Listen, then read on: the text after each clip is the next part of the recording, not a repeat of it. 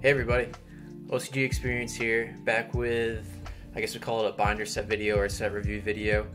So last time I went over the starter box and starter box theatrical release, and this time I kind of want to fast forward to the end of that year, starter box being released in March I think, to the EX starter box released in December of 1999, I think December 16th. So it poses some similarities in that they're starter decks, but a lot of differences as well. So I'll just pull these forward.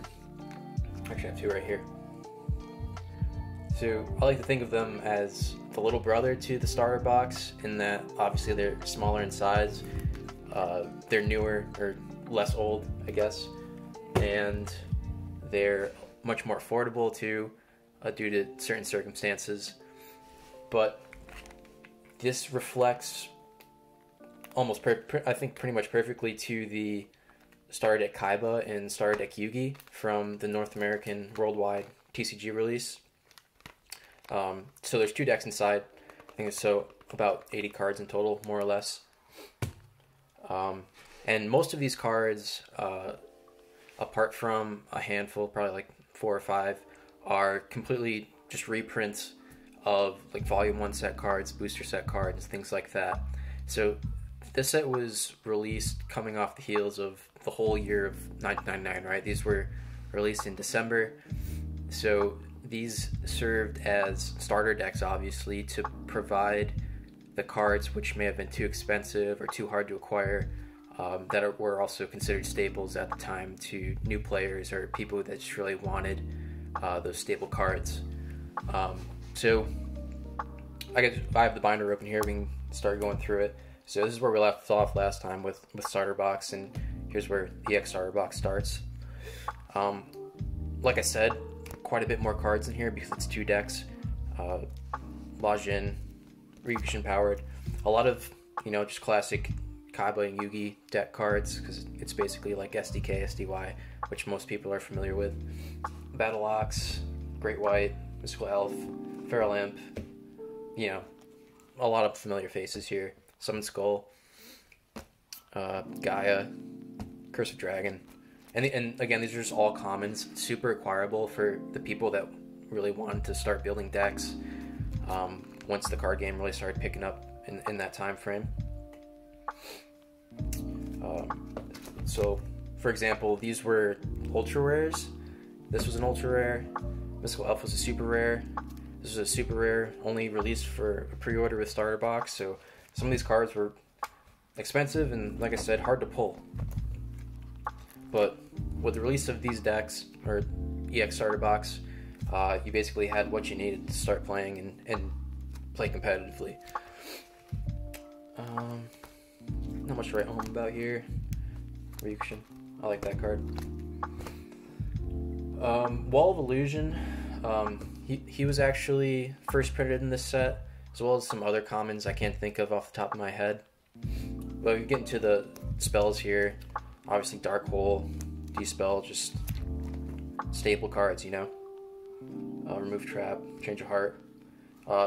First print of Last Will also, so that was one of the first appearances in this set.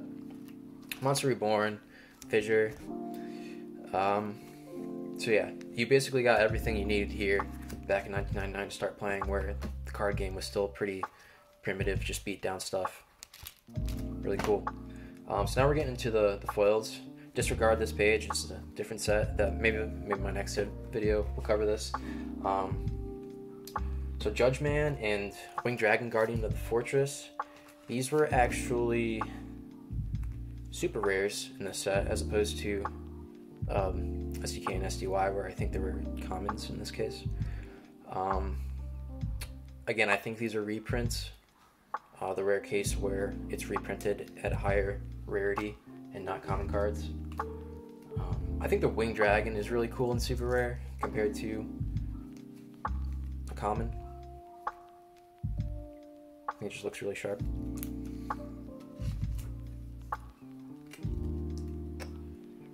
Get back in there. Okay. And obviously the Dark Magician. So like I said, it's a little different from SDK and SDY because you have these different foilings, and in the case of Dark Magician and Blue Eyes, they're the alternate art, not the anime artwork, which is one factor that contributes to the lower value of the set, I think, compared to the regular starter box. So there you go. And of course, the ultra rare Blue Eyes,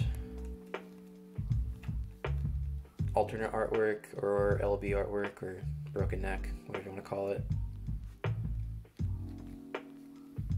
So yes, there were those alternate art cards in the early OCG as well.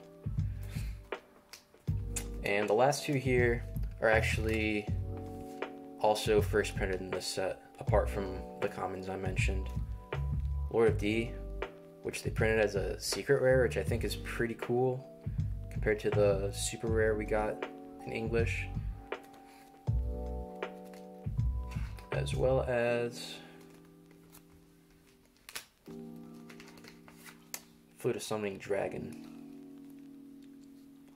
So those cards go hand in hand. It makes sense that they were both secret rares here, but they look really good in secret, I think. As far as value goes, this set, sealed product, or in the cards inside, are really a fraction of the price compared to the original starter box. Like I mentioned in the starter box video, those are retailing around almost $3,000 now, I think. For the retail version, the theatrical release, I mean, you can't really put a price tag on it at the moment. These you can still pick up for $500 or less, which, I mean, understandably, it's going to be not as pricey as the original starter box, but it's still a $19.99 sealed product, and it's 2021 where everything's appreciated wildly. So picking these up for under $500, I think, is a pretty good deal. I got these a few years ago, and they were like $200. So, like I said, like, they really haven't appreciated that much comparatively to other, like, the starter box and OCG booster boxes. So yeah. And as far as the cards go, obviously the commons, they're really not worth anything. But the foils, the supers, and these two secrets, I mean, it depends. You can find them at an auction probably for $20 at the most each. You'll probably get a really good deal if you just find like a lot that contains all of them. So really not going to break the bank, you know, sub $50 cards, negligible. Like I said, you can find them in like collection sales and like binder sets and stuff in good condition, and not going to cost you much. Dark Magician, when I bought it around the same time as the sealed boxes, was trending around probably $15 to $30, really depending on if you found a deal or not. And again, these days, it really hasn't appreciated much. $38 is probably gonna be on the low end now, but I don't realistically see myself buying this for more than like $50. Maybe it has, maybe like 60, 70, but that would be the highest end where you have like a really centered mint copy. For the Blue Eyes, similar story. Around the same time I bought this and the boxes, yeah, again, like 20 to 30, definitely under $50. But now this probably has appreciated a little bit more compared to the Dark Magician, which is understandable. It's Blue Eyes. It's still under $100. Like, I wouldn't expect to pay more than $75, $80 again for this in mint condition. Maybe there's probably some outliers if it's like really, you know, pristine looking from the image. So if you're interested in grading cards, obviously the ones you're going to go for are the foils, but probably not really even that enticing to grade the supers and these secrets with the current grading prices, because they're not really going to be that much more valuable. But funny enough, these 4 cards are a lot easier to grade in my experience from these two. I have like 3 or 4 Dark Magicians at PSA right now, as well as I think a couple Blue Eyes. I'm a lot more optimistic about the Dark Magicians than the Blue Eyes. Maybe it might just be my experience, but it seems like the Blue Eyes are more often off-center and have worse silvering. Figures the best card in the set is probably the scarcest in the mintest condition.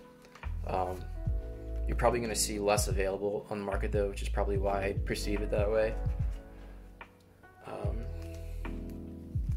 But yeah, even the pop reports though, Blue Eyes, there's only 110, but it's not really saying much. I think it has a total population of like 50, but in proportion to the original starter box Blue Eyes, it still even has a lower 10 percentage, and the starter box Blue Eyes has about 200 graded at this point. So yeah, I probably already mentioned like reasons why it's not too expensive. This came at the end of the Series 1 era in December. It basically bridged the way to Series 2, providing all these staple cards to new players that were excited about the game, as many people were at the time, as the game was really just starting to take off. So they probably printed a lot of these boxes to meet the demand, and they wanted to offer people the cards they needed, or else they wouldn't have a card game, right? So it makes sense that they wanted to get as many of these on the shelves as realistically possible. Other than that, that's pretty much the set in a nutshell. If you liked, leave a comment, subscribe, whatever. Tell your friends. Thanks for watching, and stay tuned for more future set videos. Thanks.